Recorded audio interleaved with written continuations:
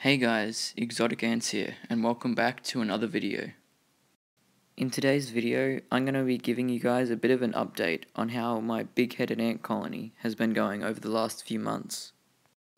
It's actually been about 9 months since my first and only video on this colony, so it's definitely about time that I make another video about them. But first, I want to say a huge thanks to all those who are currently subscribed to my channel, as we've just reached 200 subscribers, which I'm super excited about. So if you haven't already subscribed, then definitely consider it, as I'm planning on making a 300 subscriber giveaway video, which at this rate is going to happen very soon. Okay, so I think it's about time we go and have a look at how this colony is doing.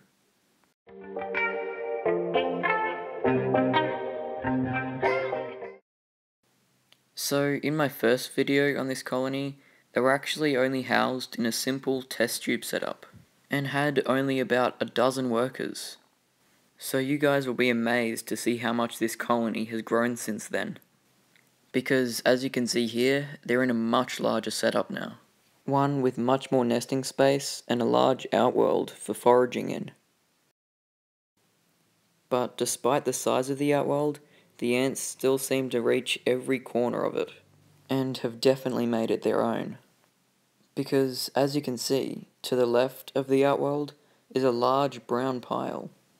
This pile is actually the ants' graveyard and rubbish pile, where all the ants end up after they've died, and where all pieces of food that can't be consumed by the colony go. This is a great sign that the colony is well established in this setup.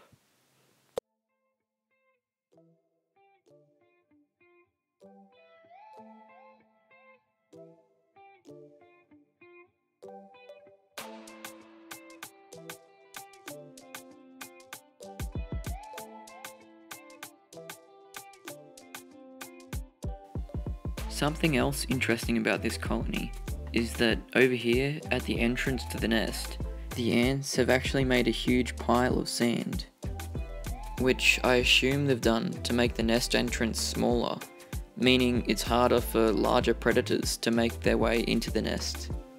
This is a very smart tactic that I've actually seen a lot of my colonies do. This just proves that the natural world is always finding new ways to improve our man-made structures.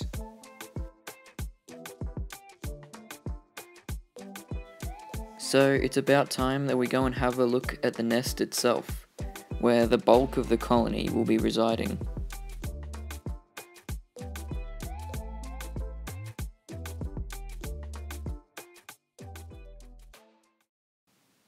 And would you look at that?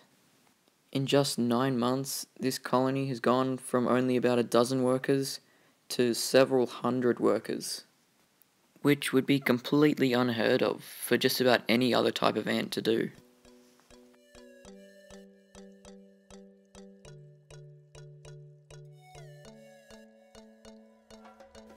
Here you can see an absolutely massive pile of larvae, which might only be about 2 or 3 weeks old, meaning in another 2 or 3 weeks all of these larvae will be workers or even majors. Now what are majors, you ask? Well, have you noticed those couple of really massive ants? These really massive ants? Yep, those are majors, which are the largest caste of worker that the queen will produce. What exactly is a major's job though? Well, as you can see, they've got massive heads which are packed full of muscle. And they use these to break small pieces of larger pieces of food that are too large for the workers to carry back to the nest. They make jobs that could potentially take hours for the workers to carry out only take a few minutes, making these majors a huge asset to a colony.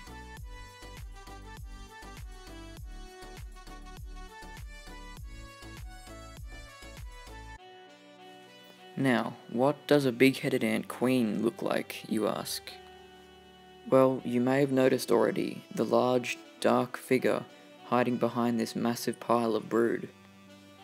That there is the queen of the colony, the single mother to the hundreds of workers in this colony.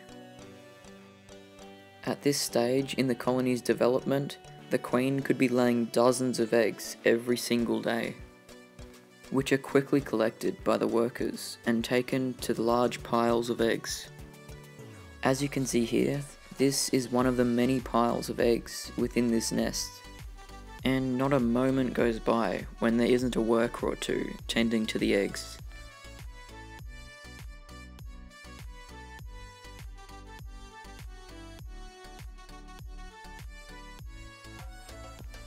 So that's all for today's video, guys. So if you enjoyed it, then please leave a like, and if you haven't already, then definitely subscribe to the channel so that you don't miss out on any more content just like this.